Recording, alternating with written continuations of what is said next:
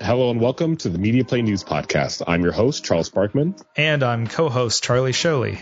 It's March already, which is breaking my brain that the year is moving so fast.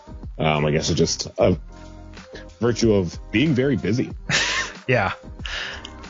We're going to start with some returning shows and streaming movies to expect this month, our monthly segment from Wick Media. And then we're going to poke our heads into the South Park drama between Warner Brothers and Paramount. Last, we've got some news on a new show ordered by HBO Max based on the Stephen King novel It. But let's recap. Charlie, see anything good this week? Nope. Like you, I've been moving, so I've been really, really busy with that, putting in several hours each night cleaning my place up in prep to move all my stuff back in. There's been a bunch of renovation work that's been happening over the last few months, and I'm just excited to get back to the old recording studio, and then we can regularly record in person again. Yeah, but I was just telling Charles right before the show that there is approximately half of all the items in my entire house just in my office alone. So I have to be really careful not to move my chair in any direction because stuff is going to get knocked over. So nothing new. I did see a couple more episodes of that South Korean reality show Physical 100. The novelty is worn off slightly. If you didn't remember from last week, this is a show where they get a bunch of athletes, soldiers, MMA fighters, bodybuilders, that sort of thing to compete in a bunch of different games. And what is starting to annoy me about the show is that yes, it is somewhat like Squid Game, except for the killing. And so that novelty aspect is cool. But when you have Squid Game with all the contestants participating in a game simultaneously, with this, it's mostly team-based events. And so if there's 5 matchups of 2 teams against each other, you're just seeing the same event happening 5 times in a row, which usually takes place over the course of an episode and a half. So yeah. It's very, very samey to the point where I really just want them to speed everything up. But again, it's just kind of like a fun, dumb watch. But nothing else. How about you? Well, since I've been moving, I haven't had a ton of time to watch stuff, just kind of packing stuff every night. And then also my band's going on tour in a couple weeks, so I've been helping coordinate some of that. But I did, in the packing process, I think maybe 2 episodes ago, I talked about watching Justice League: The New Frontier on HBO Max. But in the process of packing, I found my DVD of The New Frontier. And I was like, well, let me see, because I have the 2-disc edition. Let me see since I've decided that I'm getting back into physical media this year. Obviously I'm going to be limited by the amount of space that physical media takes up, but I would like to get back into collecting stuff because streaming services are unpredictable.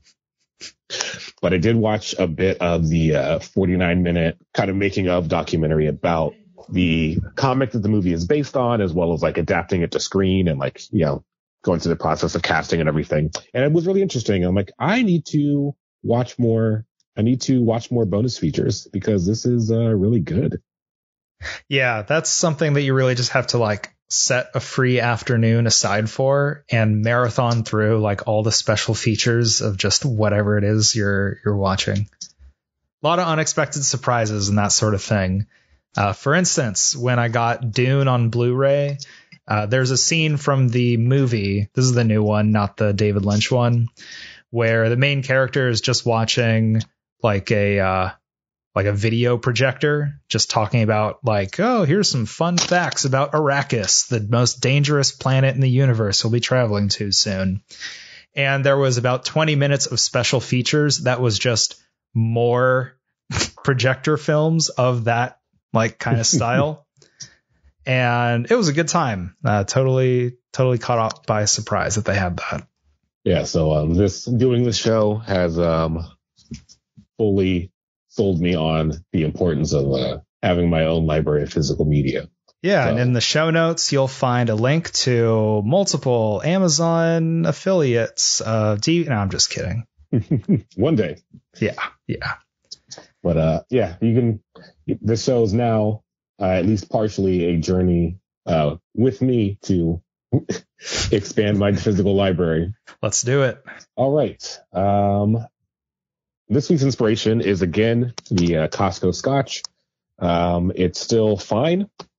And again, only fine if it is cold. I left some on the coffee table. I returned to that glass the following morning, and it was not good at room temperature. So, better than me. I have nothing because I did not expect to be recording in my house. So I have no alcohol here right now. I'm just gonna have to do it sober. No inspiration at all. I should say. But let's move into the upcoming shows and movies for March. So from Whip Media, they've once again compiled the month's most anticipated shows. We're going to start with something coming to CBS. They are debuting a series, True Lies, based on the 1994 James Cameron action comedy featuring Arnold Schwarzenegger and Jamie Lee Curtis. And that's the movie with them. They are not bringing those actors back for the show. That's actually a movie that is kind of like in the back of my head I got to get around to watching this simply because it's James Cameron pre everything people know him for, with the exception of the first Terminator. But another new show, this kind of caught my eye, made me think of you. It's coming to the CW.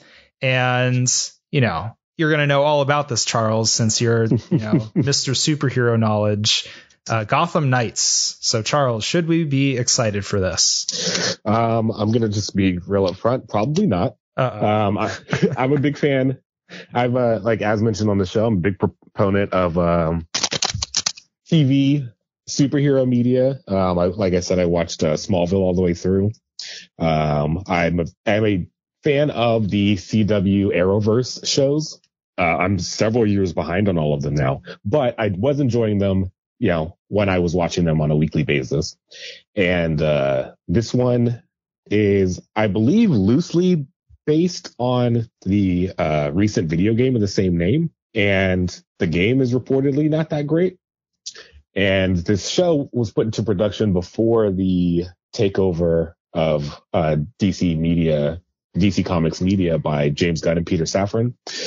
So I don't have a ton of faith in this show being good, but I will watch it, and I'm open to being pleasantly surprised.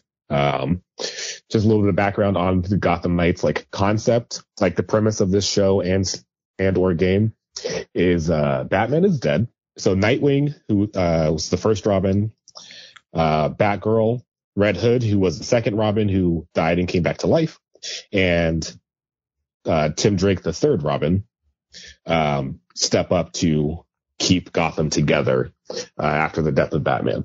So it's an interesting idea to have a Batman show, a Batman related show that doesn't actually feature Batman in it. Not the first time that's been done, but it is an interesting concept. And so I think if the production values are there and the writing is at least on par with The Flash and Arrow, which can be very dumb at times, but in a fun way. I think it's the one season that it's going to get will probably be enjoyable. Okay. Well, I think it's coming out in a couple weeks, so we'll have to update the listeners on that when it does. I'll definitely report back. So those are new shows, but among returning shows are the new season of The Mandalorian to Disney Plus. And the final season of Succession to HBO Max. No, yeah, baby, for that. I have not watched Succession, but now that I know that it's ending. Yes, it made it. It made it all the way to a satisfactory conclusion. I have some comments on that I'll get into in a second, but let's touch on The Mandalorian real quick. I haven't seen any of it except for the pilot. I know people lose their minds over it. And from a production point of view, yes, it looks very good. Just as personal preferences and taste, I don't really care too much for it anymore. But apparently the titular hero and his sidekick Baby Yoda have been reunited. At the end of season 2, they brought back a deep fake Mark Hamill to spirit away Baby Yoda to Jedi training. Yeah, I guess. I don't know. But it's a plot point that they were reunited that happened apparently from a completely different show, which was the Boba Fett's season. I don't actually know if they renewed that, but I know that a ton of people kind of just made fun of it to no end. Yeah, I've watched 1.5 episodes and just never got back to it. Yeah, I was kind of following the chatter about it as it was airing, and a lot of people thought it was hilarious that halfway through the season, Mandalorian shows up, and then the show basically becomes a micro season of Mandalorian for a few episodes. So this really reminded me of a similar thing that the Star Wars universe pulled with Episode 9, where Palpatine was unexpectedly back. And somehow Palpatine has returned. Yeah. And if you wanted to hear the kind of like in-universe lore of how exactly that happened, you had to turn to the video game Fortnite, where apparently there was a broadcast from Palpatine, specifically detailing how he had returned. So I know such a baffling decision. I know that Fortnite is like super popular, but like, I just want to see the Venn diagram between avid players of Fortnite and people who still care about Star Wars lore. Right. Because like when I was 12 or whatever, when episodes 1, 2, and 3 came out, I didn't really care about, now what's the actual planet that Yoda is from, and what's his relationship to Count Dooku? It's, Count Dooku has a curved lightsaber, and I'm seeing Yoda fight for the first time. This is awesome. But I'm sure a lot of people are happy that Mandalorian is back. As for Succession, this is another show that a completely different demographic loses their minds over. Absolutely. Yeah, but from what I've seen of its 3 seasons and now its final 4th season that have come out, the show seems to be about 3 entitled 0.1 percenters trying to gain control of their elderly father's conglomerate. And if that show spent, say, the first season focusing on that, and then delving into some character development about unrelated stuff in later seasons, then that would be cool. But I just saw a few episodes of the first season and thought, okay, well, trying to get control of the company. And then I see some out of context clip from season 3 at the time, and the same 3 people are still trying to get control of the company. So my question is, what have they been doing this whole time? I know that it's like a really sort of realistic and deep, like political power struggle type of show with very well fleshed out characters. They're just all different flavors of intolerable to me. But again, now that the show's wrapping up, maybe I can just marathon through the whole thing, because it is very well made. It's just not something that motivated me to watch it as it was coming out. The last comment that I'm going to leave off with it is from another outsider's perspective. They put out a tweet about Succession saying something to the effect of, people will share an image of Succession saying how good that one scene is, and the scene in question looks like a stock photo of a business meeting. And it is hilarious how on point that comment is. But that's all I have on that. In 6 months, I'll remember that Succession is concluded, and then I'll revisit it. But until then, Yeah, there's one other, and like there's one more show that's coming back. Actually, it might not be on this list because it comes back. No, it might not be on the list because it comes back before the end of February.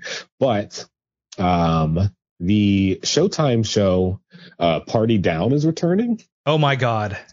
Are you serious? It's out finally? And man, I've been seeing, it's one of like the handful of shows I've been seeing ads for. And it's because it just came out. Okay. So, like me, the big cynic of the show, and you, the starry-eyed foil. Like, I'm not kidding. I have been looking forward to this revival for like 2 years, if not longer. Whenever they announced it, I was like, Yeah. I can't believe they're bringing this show back. 13 years, man. That's crazy. But yeah, 6-issue. Yeah, it was announced in November, 6-episode revival. Just came out on the 24th. So a couple days ago as of recording. Okay. I'm literally like, I have my finger over the stop recording button because I'm just going to cancel this and we're going to release this as is. I'm just going to rush home. I'm not going to pack anything to bring it back in. I'm just going to watch all of that show. But let's move on to the next news item. What do we have?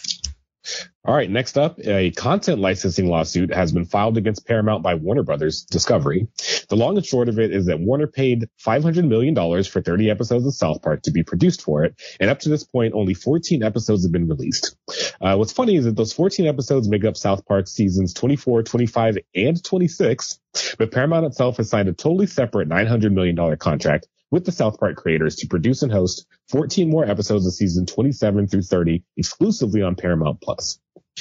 Paramount counter alleges Warner hasn't paid the licensing fees it's owed. It's a huge mess and highlights the Wild West that is content licensing on streaming platforms. I have no idea where to start with this. Yeah, I remember seeing, because like Warner Brothers Discovery, like was it a lot of the Comedy Central stuff was in like involved like their merger. So like I remember South Park being on HBO Max being like one of the selling points at the beginning. But then also Paramount got the COVID specials. Yep. At the same time. So I was like, wait, well, who has the rights to South Park on streaming? Yeah. Because you can also watch it on Hulu. Yeah. So South Park itself, the creators, they made a 2-part like mega episode called The Streaming Wars. So I saw this when it first came out on Paramount Plus, not HBO. If I remember right, the premise for those episodes was Colorado was suffering from a drought due to global warming, and the characters of the show, they're seeking to divert some water from the mountains down to the cities via waterways or streams, if you will. And so in an effort to get access to these streams, different businesses around the state start bidding against each other for access in kind of like a competition or like a war with each other, you might be able to say. A war for these streaming services. Like a streaming war is what I'm trying to say. Do you get what I'm saying, Charles? Yes, I get it. It's very South Park. Yeah, so it followed the typical South Park formula of they have a funny, cutting, insightful joke about, you know, what's going on in the world currently, and then beat that joke to death over the course of like an hour and a half. So, haha, funny at first, but then by the end, I thought this could have been a single episode. Let's not drag this out longer than it has to. It's on its 28th season. It's been dragged out pretty far. Yeah, it is obscene. I remember an ad for South Park with some kid in his parents' living room watching like, you know, season 2 or 3 of South Park. And then he becomes a teenager and he's watching more recent episodes of South Park. And then he's an adult and he's watching it. And then the last scene is the adult holding like his own child watching like, oh, and now the new season of South Park is coming out. And I believe that ad was like 8 years ago. Jesus. So that's just going to tell you like how long the show has been running. Because yeah, I was just about to say like that's just us generationally. Because I remember when South Park started, and my Christian parents were very up in arms about it. And then a decade passes, and it's like, well, I have cable in my room, and I can watch whatever I want, and I watch South Park. And then it's been a further decade, and South Park is like still going. And because of like their like how they like set up like their animation like framework, is they can like get an episode out like in less than 72 hours, I think. Yeah, they made a documentary about that. I'm trying to remember if we even talked about it before, but again, it's just like within a week or just a few days, they're able to crank out an episode. Yeah, which like does help being like, keeping very topical, but it's just it does feel very and I am not I haven't watched The Simpsons either. I've definitely seen more South Park than The Simpsons, but it feels very Simpsons-esque, and like this show has been going on for an incredible amount of time, and a lot of people are asking why. Yeah, I will say that I haven't kept up with either of those shows that closely. Like I saw the South Park specials and then some random episodes here or there, and it's pretty good. It's good, not great. Of the modern Simpsons I've seen, I hate it. And so I guess South Park has aged slightly better, which is ironic considering how sort of counterculture they were in like their single digit seasons. Yeah. But we'll see where they end up. It's funny that this lawsuit is as big of a mess as it is, because like at first you hear, well, Warner paid $500 million for access to the entire South Park back catalog and all these new episodes that Paramount never made. But if what Paramount is saying is true, then they didn't make them because Warner didn't pay them. So, one way or another, South Park is going to end up on a streaming service somewhere. People can't get rid of it. It was in the article this is coming from. It's held up as desirable as a show as stuff like Big Bang Theory, The Office, and Friends. And of that quartet of shows, South Park is the only show still making stuff.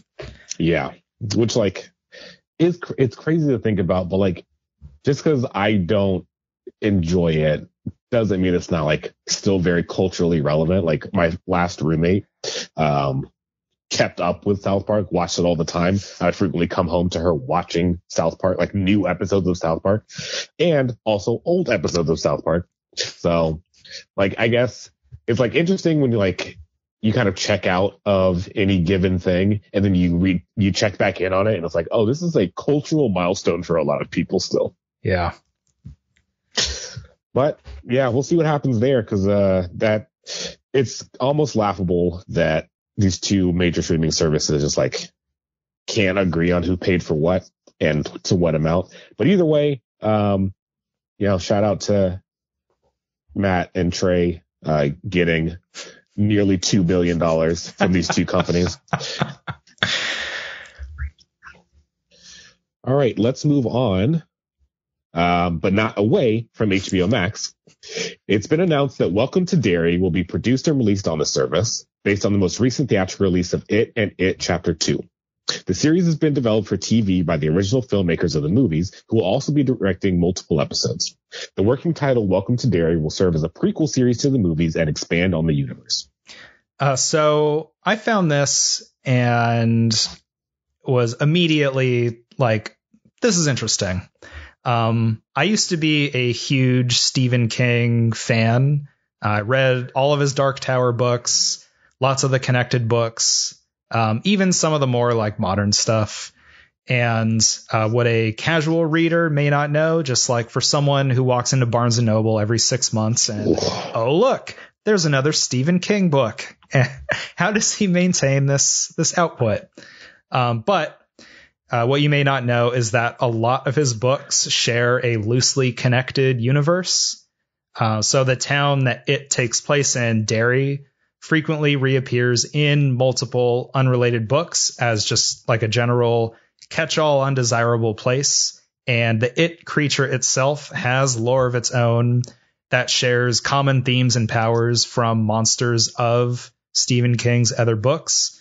There's even some allusions and nods to like monsters in other books being the exact same creature that shows up in It. It's just like a shapeshifter and happens to be a clown in It, but it's something else in, say, one of the Dark Tower books.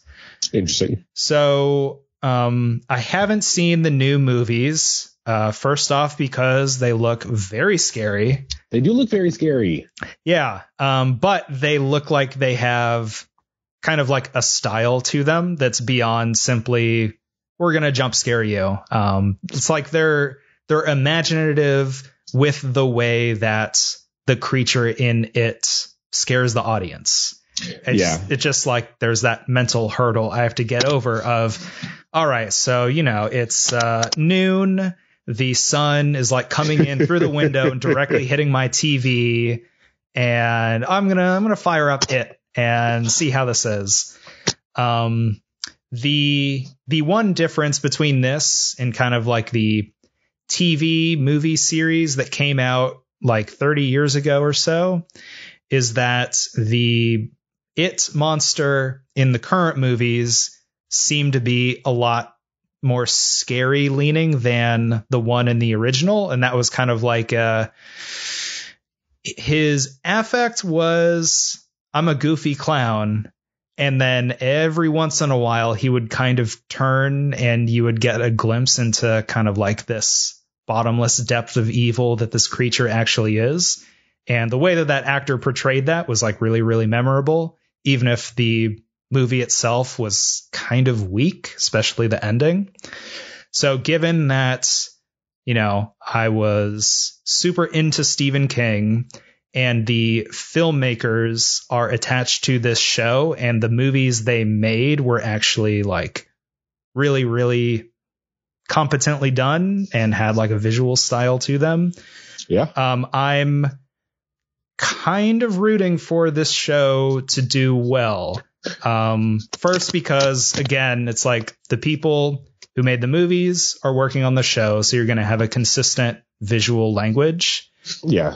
And there's a lot of available source material that they can sample from, assuming that, copyright doesn't get in the way of any of that. So, there's the Rings of Power show that came out on Amazon, but they didn't have the rights to allude to most of the stuff that people like Lord of the Rings for. Mm-hmm. So if for this show, all they have access to is it, clown doing some scary supernatural stuff is going to get old pretty quick. But if they can tie it to some other Stephen King stuff, then they've got an insane amount of stuff they could possibly show. Yeah, and Stephen King seems like he's like on board, even though like not all of the adaptations of his work have gone super well. He does seem like cool with working with adaptations. So I can imagine a version of this that like is able to play a little looser with some of the extended universe.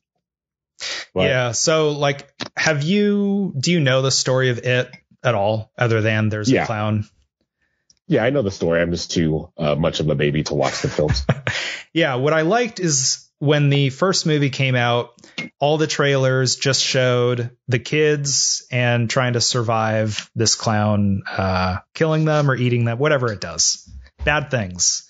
And then because I never watched the movie, I didn't hear about this until a few months after it had come out. But the movie concluded with end of part 1 or something like that. But none of the promotion implied that it was going to be a part 1. It was simply, we're telling the first half of the story. Because in the story itself, you have a small group of kids that are trying to survive this killer clown. And then it fast forwards 20 or so years, and the kids, now adults, all return to the town to find that the clown has come back. They thought they had vanquished it at the end of the movie. But surprise, he's back. This contrasts with the original telling, where I'm pretty sure the story mostly followed the adults, and then each adult, as they were introduced, it would go into a flashback of, here's my experience with the clown when I was a kid. And it was just kind of like yo-yoing back and forth. Yeah. So again, that kind of like dedication to, yes, we're going to make a 2-parter, but we're not going to tell anybody at all. And we're actually going to pull it off. Makes me hopeful for this. But there's very little news on this. It's just been announced that it is going to be produced. Yeah, I mean, it worked out for Peacemaker, adapting a story from a film, expanding on a film's universe in the form of a miniseries. So, yeah. Well, do you remember how Limitless got a TV adaptation? I sure do. I remember that bad movie and equally bad TV show. Yeah. So, when I hear a movie is getting a show, I immediately think to something like that. But because of all the other stuff that I was just talking about, this could be good. And then lastly, speaking of movies to streaming, but specifically on HBO Max, there's a Dune property called Dune: The Sisterhood, which is currently in production. I haven't followed it. Oh, go ahead. I was gonna say, hasn't it been in production for a while? Because I remember it was announced alongside the plan for Dune, for this franchise as it exists now. Yeah, based on its Wikipedia page, there's been a lot of production road bumps with producers and showrunners and directors jumping in and out. The director of the movie was going to direct the pilot and then possibly some other episodes, but due to his, time being allocated for Dune Part 2, he had to drop out. But at least as of late November of last year, it is officially under production.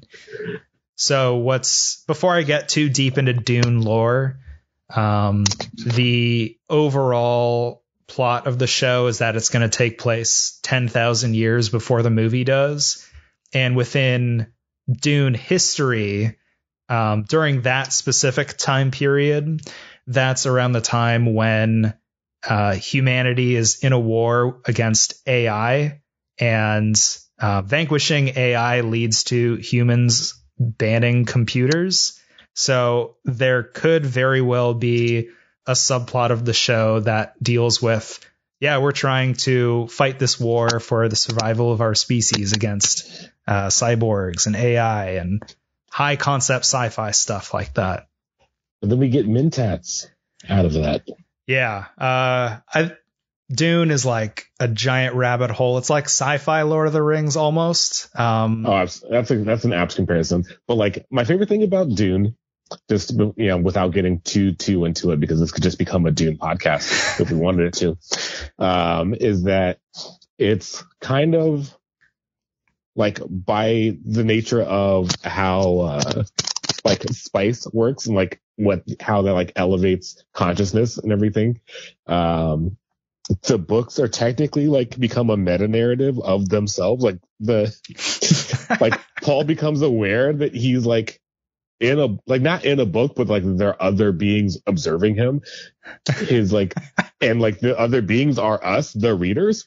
So it's a fun time. I think there's a lot of cool stuff to be done with Dune, but I wonder just how much of that is palatable in the form of a visual media. Yeah. That's something that I have to read more of, because I've never finished Dune, and now I don't want to because it's going to spoil the second movie for me. I have a very, very vague idea on what happens. I just don't know any specifics at all. And what I think is funny is that this, like Lord of the Rings, I've never finished those books either, but the lore of the movies is really compelling. But anyway, this Charlie, is not you should definitely read Lord of the Rings. That's a thing that you should do. I know I should, or I could just rewatch the extended editions again. They're different.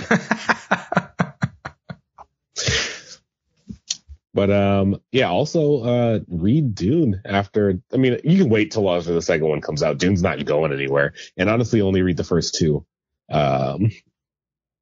if you don't want to go crazy. I've only read the first one, and I've read about the other 9 books or however many there are. Oh, there's more than that. Yeah, I'm also I'm interested. I'm definitely interested in this expanded universe around the current Dune franchise. I think there are a lot of very cool concepts introduced in Dune, and it'd be very cool to see them in another medium. It's not a bunch of books that are 500 pages long each. But until I see a man encased in worms and then becoming a giant worm and then living for an additional 10,000 years, I don't think we'll ever reach the true apex of what Dune could be. Yeah, and if that didn't make any sense to you, too bad. We will not elaborate. Figure it out on your own. All right, that's going to wrap us up for this week. You can find links to these articles in the show notes and at MediaPlayNews.com. You can subscribe to the site's mailing list using the subscription link in the notes. You can email us directly at MediaPlayNewsPodcast@gmail.com to have your comment featured on the show, or find us on our Twitter account at PodcastMPN. If you like the show, leave us a 5-star review on Apple Podcasts or wherever you listen to podcasts. We really appreciate it. I'm Charles Parkman. I'm Charlie Sholey. And we will see you next week.